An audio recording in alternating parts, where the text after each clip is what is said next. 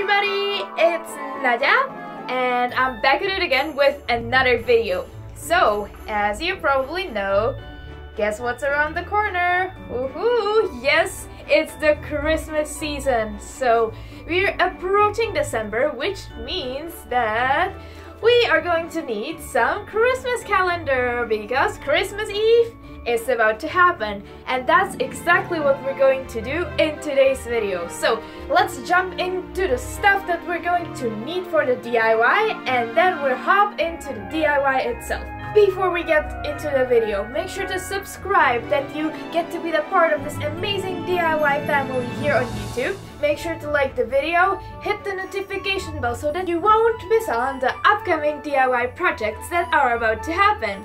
Well, so, drum roll, what are we going to need for this DIY?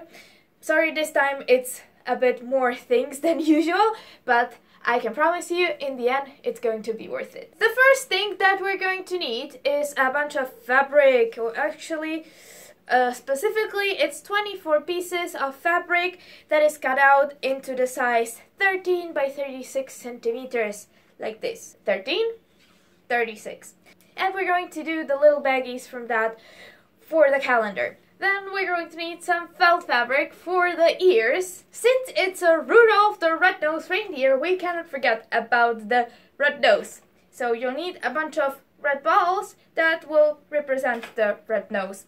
I have a pretty dramatic story about finding those, but if you want to hear those crazy stories of me getting art supplies, make sure to follow me on Instagram so that you know stuff from my daily life. We are also going to need some eyes. So you can get those plastic eyes that are wobbling around. Since our craft stores are currently closed, I cannot get them anywhere, so I just DIY'd myself some eyes from like this gummy thing. Another thing that we're going to need is a bunch of ribbons that are 50 centimeters long, and that is so that you can tie up the bag. And so that you know what day is it, you'll need a bunch of numbers from 1 till 24. It's kind of like from this gum kind of paper, or I don't know how to call it properly. I DIY'd myself some cute numbers. So all you have to do for that is just find some basic template on Google. You just put in numbers template or numbers outline, and there will be a bunch of numbers and pictures popping in. Just print it out, cut it out, and draw as many numbers on your gum paper as you want. And then just do a few strokes with Mod Podge, and then make the glitter rain, and you have it done. And you have these glittery numbers, so it's super easy. I did a bunch of them from 1 to 24. It might be a bit time consuming, so if you don't want it glittered, then just like cut it out from a paper and you're good to go. But I thought that the glitter accent is super cute, so I glittered mine. And this is pretty much it for the DIY part. Then only two more things that you'll need is a hot glue gun and a sewing machine, or you can sew by hand, but I can tell you, if you're using the sewing machine, it's going to be a lot quicker than just like sewing by hand. So make sure if you have one to use one, because it's a lot quicker and a lot easier than to sew 24 bags on your own. Well, I think that's it. We have all of our stuff, so we can get onto the video! So, to get started with the bags, all we have to do is pin down the top edges to make them nice and neat. You'll prepare the pinning so then it's easier once we sew it and it's not like going all over the place.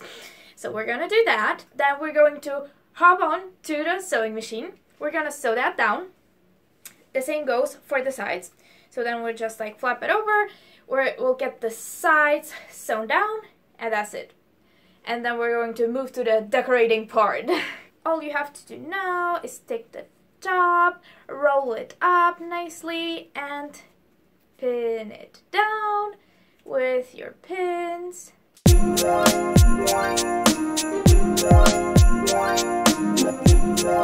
So in the end, it's going to look like this. You have the left side and the right side pinned down and nicely rolled in.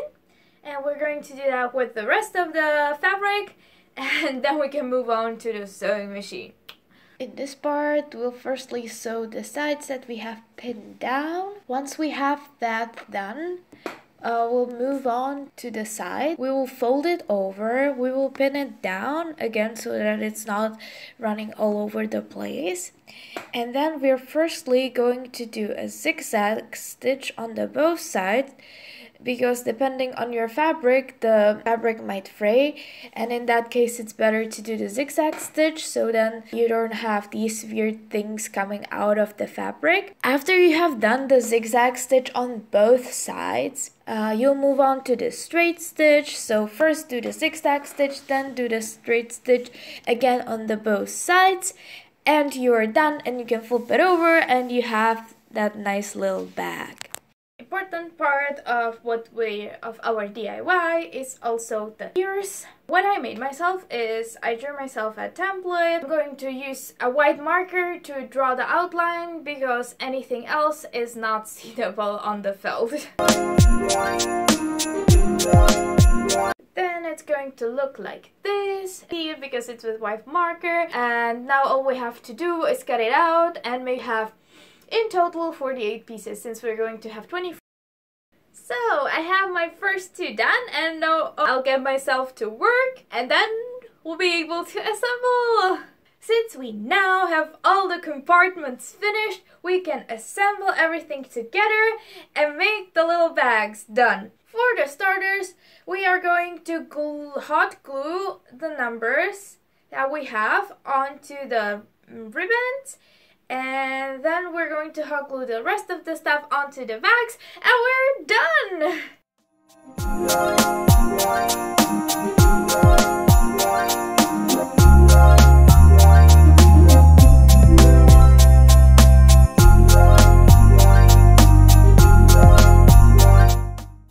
Well, now that we have our numbers finished, we can assemble the bag, finish up the project. The way we're going to do this is first things first. We're going to put on the eyes and the nose. Then we're going to tie it up and we're going to put the ears on. Now we're going to tie it up. We're going to tie up the bag. So turn it all around.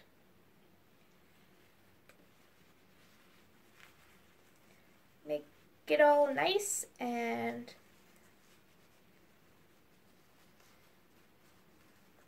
you can always arrange it somehow so that it's like nice and neat. We're gonna do a little bow up there. And the last thing that we're missing are the ears, so we'll take one and another one. So we'll take two of our ears and we're gonna make sure that they fit nicely. So we'll take one, and don't put it really just on the ends because then you would have too much of the glue and wouldn't be nice. So that's one. That's the second one. And just a little dollop, you don't need too much. Then you just put it on as it goes. Make sure that it fits nicely. And look at that! We are finished with 1 out of 24. But look at it, isn't that the cutest thing? Then don't forget also that it's advent calendar, so put some goodies in, for example some sweets. That's always a nice thing to have in a calendar. So yeah, that's our first 5th Rudolph. And now we're just gonna do a little magic. Boom, boom, boom. And guys, as you can see, I am finished.